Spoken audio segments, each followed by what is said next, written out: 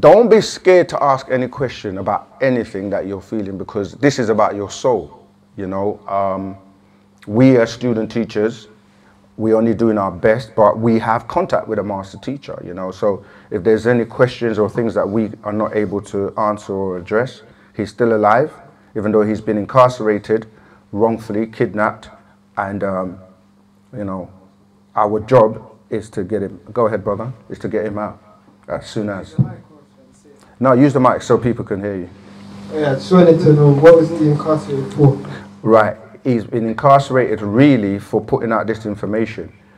He thought for years that it was something else, because they make up lies like they do with all of our teachers. Anybody that has ever come to this planet in terms of like trying to, you know what I mean, liberate us as a people and put information out. Not just even if every other leader, even if you look at like even Jesus or, do you know what I mean, Muhammad, all of them got killed. Like Muhammad got poisoned. Jesus, as you know, of course, got nailed on the cross. They made up allegations, made up lies, and put him in jail for RICO. The thing about the case is many people don't or haven't taken the time to study the case. Most people know about it through hearsay, you know what I mean? And if you want to learn about the case as much as possible, you can go on freedryork.com. We have a legal team and we have people that have been working on the case for over 20 years and they know the case very well. But they tried to say, I'm just pulling up this slide, because every single leader that you see on this slide, right, was persecuted, slandered, and killed if they could, imprisoned. So they've got something called COINTELPRO, which their whole thing was fear of the Messiah, because they knew and they know that this time was going to come, where one was going to come, as I read in my introduction, to remind you of who you are, because it's already encoded in your DNA, yeah? Our ancestors, who are the Natharu, they knew this was going to happen in this day and time. So they sent him to come and raise us up, and he's been doing that by answering questions and writing over 1,000 books. So they trumped up charges and said that he was transporting minors across state boundaries with the intentions of doing something which he never did. Now, they made it about children because they know that when you deal with anything to do with children, it emotionally affects people, yeah? And so you will hear on the internet, you will hear people using words like molestation and to do with child abuse and all this kind of stuff. None of that is in the case. None of that has been ever proven. They don't have any DNA. They don't have any. They said they were watching him, and you know, when you're accused of something, they would have, like the FBI had surveillance watching him for years. Yet in the case, they don't have no video footage.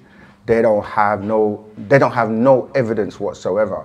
But what they did is they used the public and used the media to try and slander and, you know what I mean, let him be made to look like he was guilty when he's not. And over the years, the facts have been coming out of the people who did certain things which they tried to put on him. But if you look at this poster, every single person you can see on there, whether it was Malcolm X, Martin Luther King, Noble Drew Ali, Marcus Garvey, Haile Selassie, you know, Ben Yahweh, all of them, all these people, all these black leaders, they were looking for the person that they thought was going to be the Messiah.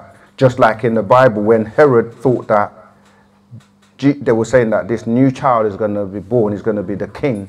And he was very like scared, because he was like, how are you going to come to my kingdom and don't come and give me any respect? I'm talking about the three wise men, and go and give homage to this little boy that's being born.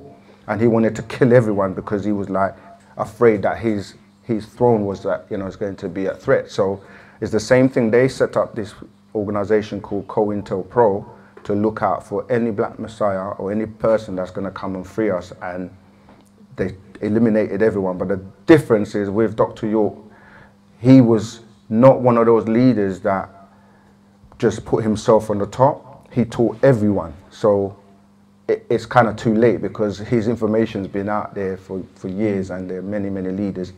So did that answer your question? Yeah? Yeah, so they basically trumped up charges. RICO deals with racketeering and criminal activities, which was really brought about to deal with the mafia, you know what I mean? The mafia organizations like back in the 60s and America. Is that RICO?